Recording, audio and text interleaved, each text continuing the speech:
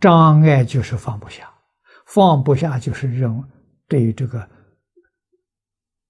诸法实相不了解，总以为眼前这个样样是真的。西方极乐世界只听说，没见到，还有怀疑，这个就需要经教来帮助了。今天帮助我们这一部《无量寿经》好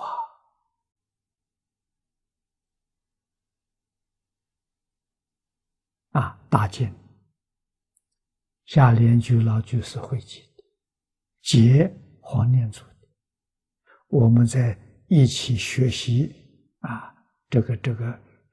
将学习的心得来分享，我们称它做演绎这些呢都是帮助我们认识极乐世界，认识阿弥陀佛也认识了娑婆世界我们对这个法门，对这个一向专念的方法相信了，深信不疑了一心专念了决定求生净土，其他想学的全放下到极乐世界再学喜欢的东西多不要紧，暂时放下先到极乐世界，到极乐世界有的是时间，有好老师，有好同学同学当中有专门修学这个法门的修心性的，修法相的修唯识的，有专门的老师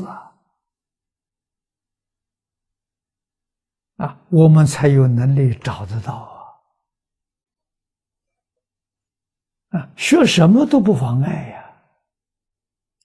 寿命长，不像这个地方寿命有限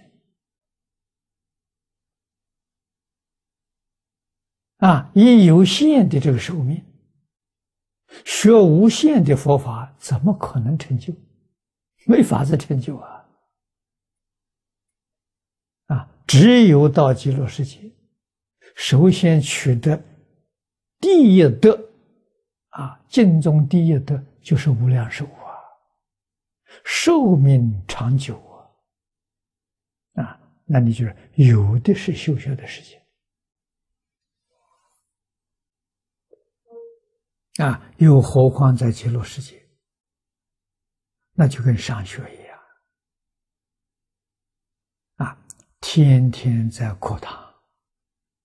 时时在学习，真精进，它没有中断的时候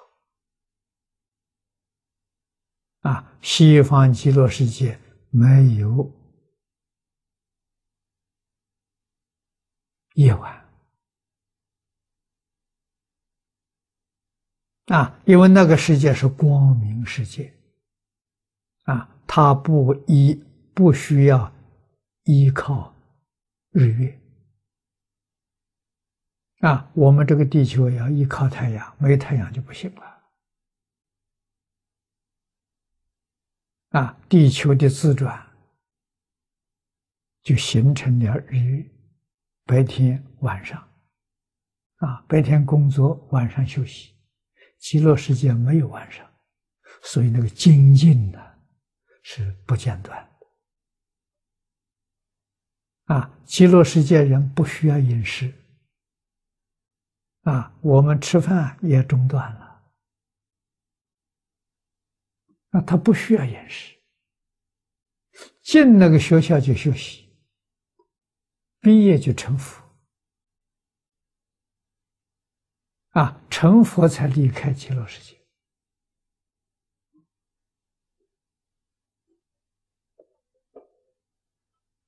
我们想想到什么地方能找到这么好的一个学习环境，好老师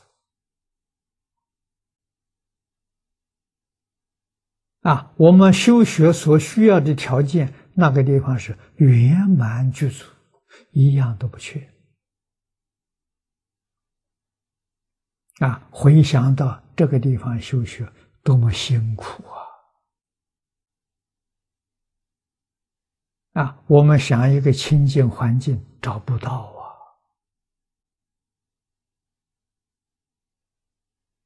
我们想修学的资料也找不到，指导的老师也找不到，同参道友也找不到，真苦今天世尊、菩萨、祖师大德告诉我们，有这么一个好的去处。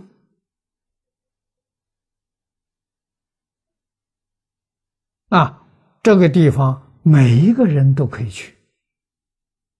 就怕你自己不肯去。你真肯去的话，人人都能够生极乐世界，人人都能够亲近阿弥陀佛。阿弥陀佛把我们看成一家人阿弥陀佛知道我们是一体所以他对我们的爱护，对我们的关怀，对我们的教导，我们一点疑惑都没有。